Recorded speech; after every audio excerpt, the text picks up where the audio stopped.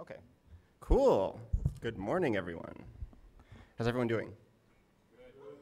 Cool. Lukewarm enthusiasm, but I'll take it. Yeah, my name's Josh. As mentioned, I flew here from Montreal. It took about 6 hours or so. I'm curious, how many people here flew to get to this conference? Quite a few. Do me a favor, leave your hand up if you enjoyed your flight.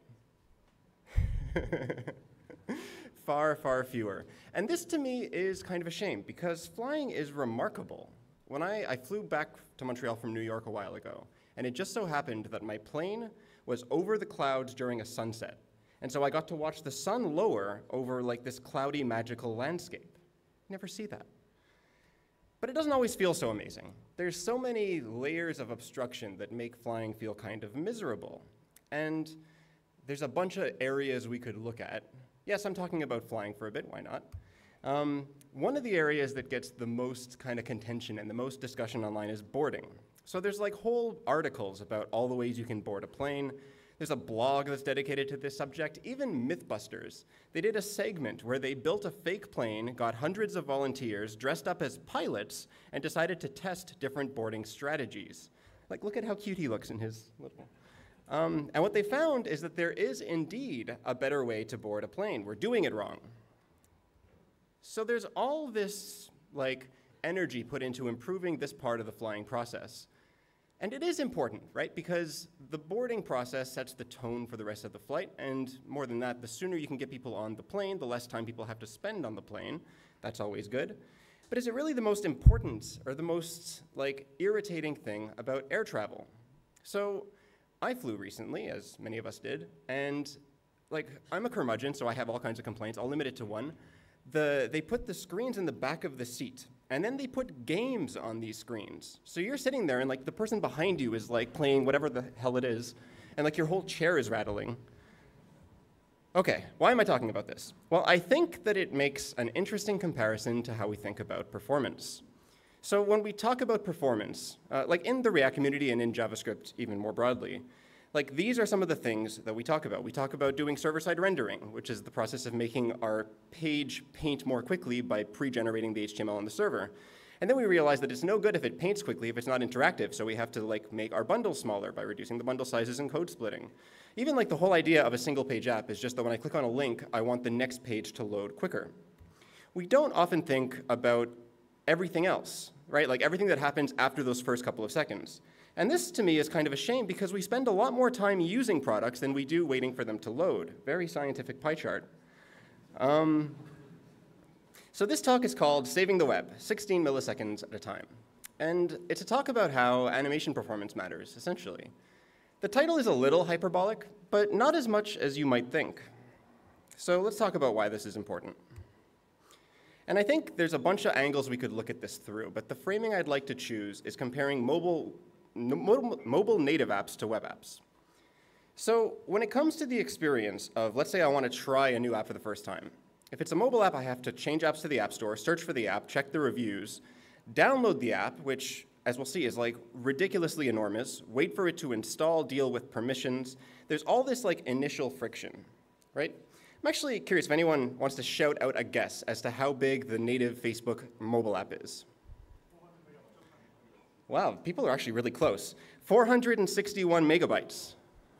For comparison, Mario 64 was 32 megabytes. There's like 15 Mario 64s in Facebook app. Mario 64 was a big game. So, and like just by comparison, if I want to use a web app for the first time, I type in the URL, I wait 3 seconds, and it's done. So given those two sets of experiences, why is it that mobile apps even exist? Why is it that web apps haven't just made mobile apps completely obsolete? And I think there's a bunch of answers, but one reason is user experience. Once you get through that initial hurdle, it's a sad fact that mobile apps tend to feel better. I was listening to a podcast, the React podcast, and the guest they had on that week was Matt Perry. And Matt Perry is the author of a few different animation libraries like PopMotion and Pose. And he had a really good point about why he thinks animation matters. And his point was that it's all about relevance. So, like many people, I no longer have a cable subscription because Netflix is better. It's on demand, there's no commercials. I wonder what happens to the web if we continue to lag behind mobile in terms of experience. Is it possible? And I think the answer to this is yes, because we see it in some places of the world. But is it possible that mobile apps will make web apps totally redundant, where people will just have a set of mobile apps on their phone, and they never even use the internet browser? And I think this would be a shame, not only because most of us work on the web, but also because it's an amazing open platform. There's a bunch of examples, but I'll just highlight a couple. CodeSandbox, which on its own is an amazing online IDE, recently launched the fact that you can deploy to Netlify in one click, which means that I can go to the electronics store, buy a Chromebook, and immediately start writing a web app that I can build on the computer, on the web, for the web, and I can deploy it instantly, deploy to a globally available CDN for free immediately, which is amazing. And there's other examples of so this is Webflow, which is a tool that exists to help people build websites that aren't technical. So it's this incredibly low friction, accessible medium, and it's available to anyone that has a computer. So the web is low friction, both for consumers and developers, and I think the web is really content rich because of it. There's so many examples of amazing things on the web. And I think if we want to make sure that the web stays relevant, we have to compete with native apps on a quality experience. Okay. So let's look at some animations and see what we can do about all this. So I'm going to pick on Bootstrap a little bit. It's not really Bootstrap that I'm picking on. It's a common accordion issue, but Bootstrap is the most commonly used one. So an accordion, for those who don't know, is this kind of a UI, where I click on an item, and it collapses the other ones and expands. So I'm going to open the dev tools. And wow, these are big dev tools. And I'm going to go over to my performance tab. This computer is an expensive computer, so I'm going to throttle this. I'm going to click record. I'm going to toggle these things a little bit. OK. And then we'll see what we get. So by the way, the title of this talk is Saving the Web 16 Milliseconds at a Time. And the reason for that title is that if we want to have smooth animations, we need to run at about 60 frames a second. Or that's actually kind of the high end. That's our ideal. If we can hit 60 frames a second, not only is that the refresh rate for many monitors, but it's a speed at which our eyes just see things as fluid motion. And when you do the math, what that means is that you only have about 16.5 milliseconds to do all the work that you need for every frame. So if we zoom in here, we'll see that actually it did better than I thought. It did better in my last tests. But there's definitely some moments of issues. Over here, we're hovering around 39, 31. And so if we dig into why this is happening, I don't know what these gray task things are, but looking below that, we see that we're spending the bulk of our time in this layout step, this update layer tree step, and then this paint step. That's the paint step alone is all of our budget. So what do these mean, and how do we improve upon it? So to talk about this, we need to know a little bit about the pixel pipeline, which is a really cool term. I gave it a really cool graphic. Really what it refers to is just the process by which pixels on the screen can be updated. Not all of these steps have to be present, but these are the steps that can be present. So sometimes there's a JavaScript trigger. Then we have some style, which is the process of figuring out which CSS rules apply to which DOM nodes. Layout is figuring out where things on the page move if something resizes or changes position. Paint is the process of doing rasterization, so figuring out which color every pixel on the screen has to be and actually painting it. And then finally, compositing is the process of taking already painted layers and transforming them in some way. So the two most expensive ones are those two middle ones, layout and paint. And what's interesting is that different CSS properties trigger different steps in this pipeline. For example, background color will never trigger layout because there's no value I can set for background color that changes the size or position of something. There's a cool website called csstriggers.com, and it shows you kind of all the different CSS properties and which steps in the pixel pipeline they can trigger. It's not really, unfortunately, so straightforward because certain properties trigger certain steps in certain conditions, but it's a really good way to quickly check and so you get a rough approximation for how expensive a property is to change.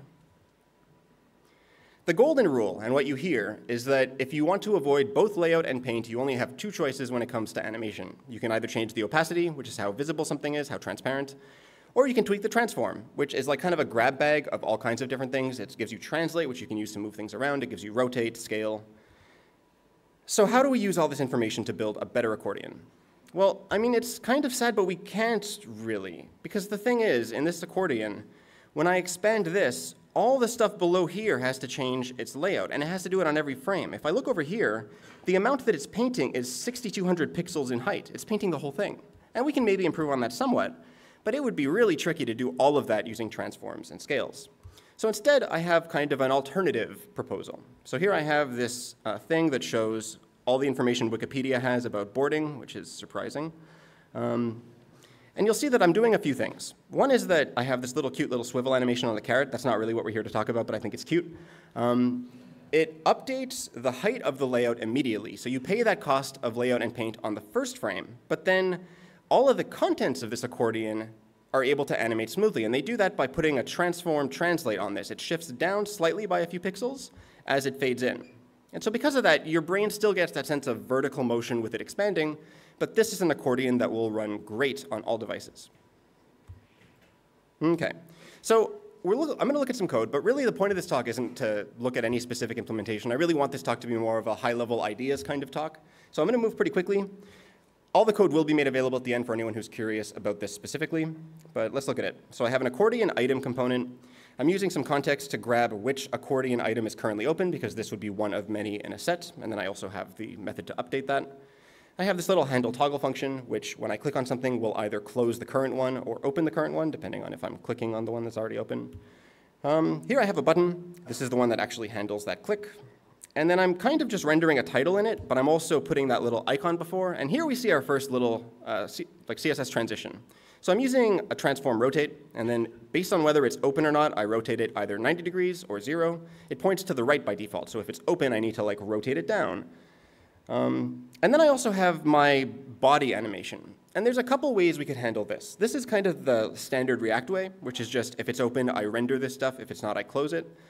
And in my experience, even with the, so in my demo, I had quite a bit of content in here. I also have cats, because I like cats. These ones are called Scottish folds. Their ears are folded. Okay, I'll get back to my talk. So this is kind of how you typically do this stuff. But it does mean that you incur the cost of remounting this. So not only are you just changing a CSS property, but all the DOM within here has to be remounted. It is kind of the cleanest way to do it, because the alternative is to do something like this. So here I have a div that I'm changing the opacity and the transform, but then opacity doesn't actually, when you fade something out, it still takes up all of its space. So you also have to kind of put an internal thing that triggers its display from block to none. So it's a bit more complicated, but in certain cases it could be more performant. I think that we often follow dogmas a little bit too closely, because the rules of only animating transform and opacity are there for a reason, but that doesn't mean that they are absolute. So at Khan Academy a little bit ago, we added this little navigation item and we wanted an accordion. And you'll notice that I'm doing the same bootstrap thing. So all this stuff below is being shifted around, which means we're paying that cost of layout and paint on every frame. But in this case, it's okay because of two reasons. The first is that I know that I'm never going to have mountains of text in all of these. It's a menu, so there's relatively little that needs to be repainted on every frame. The cost of painting is related to how much has to be painted. The other thing is that this, as it says at the top, is a teacher tools thing. And so it was a product used internally by teachers, and teachers overwhelmingly use desktop devices. We have very, very little mobile use. So it's the kind of thing where if you know the context that what you're building it for, you can have a little bit more flexibility, whereas if we knew that this needed to run on 5-year-old Android devices, we probably wouldn't have been able to do this. Okay, let's look at another animation. Let's look at a like button. So I built this a little bit ago. Actually, we built it in a workshop yesterday.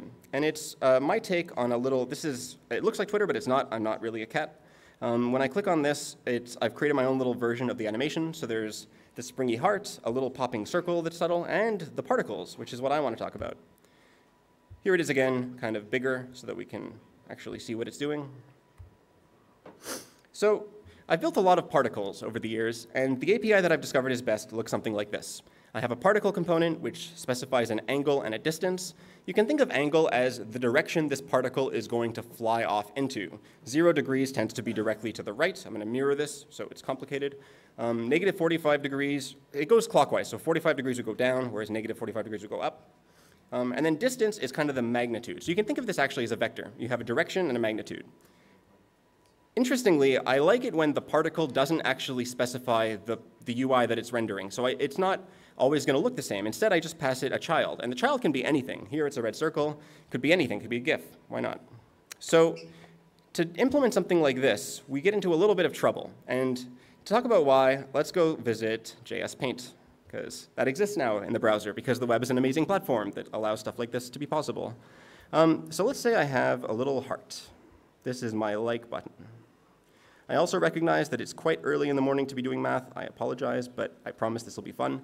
So I have some particle, and let's assume that I've positioned that particle to start right in the center. So I know then, let's say that my angle is negative 45 degrees, so it's going to go off kind of just like this, some amount in that direction. And then let's also say that I have a distance of 100 pixels. I want this pixel, or this particle, to shoot off in that direction at that magnitude. Where is my cursor? There it is. So let's assume that's there. The tricky thing now is that I want to use a transform translate animation on this, but transform translate doesn't take angle and magnitude, it takes x and y. So I need to figure out what this translates to in terms of x and y. So let me go ahead and draw an axis that represents our 0-degree line. So now we can pretend, or not pretend, but we can recognize that this angle is 45 degrees. 45. In my practice, I did this with an actual mouse, and I'm discovering that a trackpad is not as easy. Okay, so I know this angle is 45 degrees. I also know that this distance is 100. So we need to use something that, at least in Canadian high schools, they gave us this cute little mnemonic called So Ka Toa, which always reminds me of the Skyrim battle chants or whatever those were. So what this gives us, what this means, is that it tells us that the sine of an angle is equal to the opposite side over the hypotenuse, while the cos of an angle is equal to the adjacent side over the hypotenuse. This generally works with triangles, so let's give ourselves a triangle, a right angle triangle specifically. So here's our little right angle. So, right, I also forgot to mention, or forgot to write at least, that we know that this distance is 100. So this is going to be our hypotenuse, because it's the one opposite the right angle. It's the longest side. And really what I want to know is this side, because this is y, and I want to know this side, because this is x. So the sine of an angle is equal to the opposite side, y, over the hypotenuse. And so y is the only unknown. So if I was to say sine of, goodness, I don't want you, sine of 45 is equal, this is just going to be too much work. It's equal to the opposite side y over 100, which means that if you multiply both sides by 100, you can calculate for y. So trigonometry complete. We can look at how we actually use that in JavaScript. So here I have my component that takes the angle and distance as well as the children. One funky detail is that all the JavaScript trigonometry functions expect the angle to be in radians, but that's a simple matter of conversion. So my y is equal to the math.sine of that angle times the distance, where the x is equal to math.cos of that angle times the distance. And now that we have a y and an x, we can actually translate it. I've decided to use React Spring for this because I really like the springy physics. And I was going to talk about this a little bit, but the next talk is by one of the maintainers of React Spring, so that'll be even better. But essentially what I'm doing is I'm saying I want it to go to this x and y position starting from 0, 0. And I want this to happen on mount so that I can use this from. The way that the React Spring API works is that you can pass this style, or this spring rather, onto any element you want as long as you use one of the animated ones. So it's like these wrappers around HTML primitives. And just like that, I get this cute little particle effect. But I fear I've been way late a little bit because I'm talking about trigonometry in a performance talk. So let's talk about the performance of it. So it's not bad. Here you'll see I'm throttling, and I'm managing to fit in that 16 millisecond, it's technically meeting it, but this is happening in isolation. In a real app, other things are happening, and because I'm using React Spring, these animations happen in JavaScript on the main thread. There's this really cool thing that Vincent Reamer built, and it shows that you have a bunch of animations, and they're all running pretty well, but they're all running in isolation. So this code allows you to force some JS stall. So it's just going to occupy the main thread. You can imagine you make a data request with GraphQL, and then it comes in, you have to parse it. And when I do that, you'll see that those two on the right, they're not doing so well. And the reason for that is just that the browser can't do both. We only have one main thread, whereas the ones on the left that use either CSS or the Web Animations API, they run in a separate process. So what are my choices? What do I do about this? Well, I could use less particles, but where's the fun in that? I could use CSS transitions, but there's no Spring API for CSS. Or the one that is often not talked about is sprites. So the idea with sprites, they come from video games. And, oh goodness, that's hard to see. But rather than have all of this happen dynamically, you have a single image that holds the frames. So the first few here are the purple. I wonder if I can make this bigger. A little bit. Essentially, it's the entire animation frame by frame. And so to use this, and so what you do is you just play it like a flipbook. You have one frame after the other, and it provides a pretty nice effect.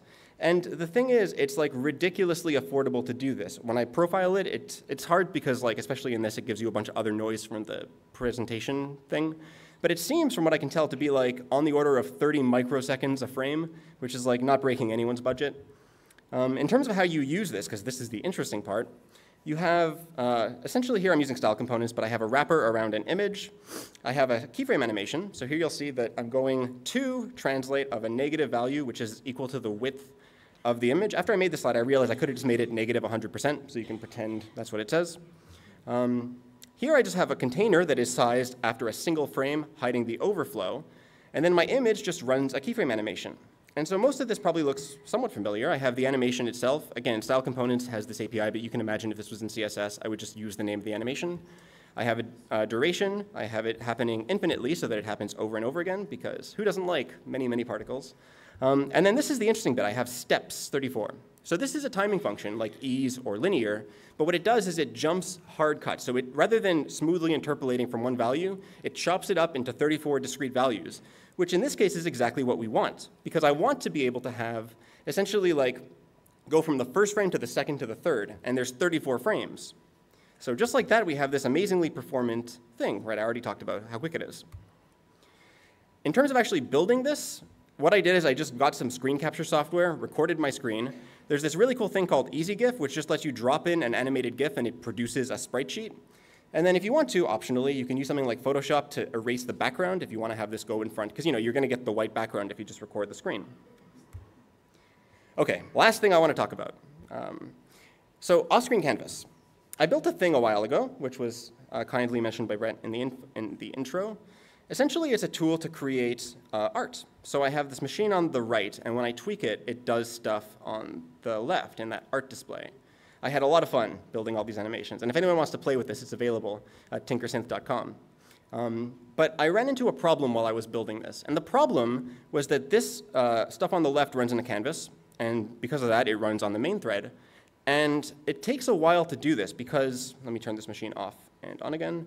And let me go back to a more neutral color palette. Yeah, that's good enough. Every row is a series of straight lines. And to deal with the occlusion, the fact that lines go behind others, what I do is I just look for every line segment and compare it to every other line segment in range and look for intersections. So it's like a really labor-intensive process. And there's reasons I did it that way. I know I could have just used a mask, but I couldn't for technical things. But because of that, it was taking like 30, 40 milliseconds a frame in a good case. And what that meant is that my sliders and my other animations over here were super stuttery and laggy. And it was actually breaking the experience. So I made a first discovery, I think someone on Twitter told me, which is that I can use a web worker for this. Web workers, right? They've existed for years. They're amazing. I never think to use them. So what that does is all the calculation of figuring out how to plot the data can be done in a separate thread that doesn't interfere with my slider. The trouble, though, is that workers don't have access to the DOM. So while I was able to calculate all that data, I still had to pay the cost of painting it. And that turned out to be about half the cost. Enter off-screen canvas. So off-screen canvas is an API that allows you to paint to a canvas from within a web worker. It allows you to use I find the off-screen canvas name very misleading because I figured it was for a canvas that was off the screen. But no, it just allows you to paint to the canvas from a web worker. And what that means is that I managed to have that animation. I can do whatever I want in CSS land or even in JavaScript land because most of those machine animations used React Spring without both of those things competing for resources. Browser support is so-so, so it is a much better experience on Chrome than on Safari, but hopefully that'll catch up. Just to show you, this is what it looked like before. So you'll notice the slider on the side there, how it's not keeping up with my mouse at all, especially there. It's really just not a good experience.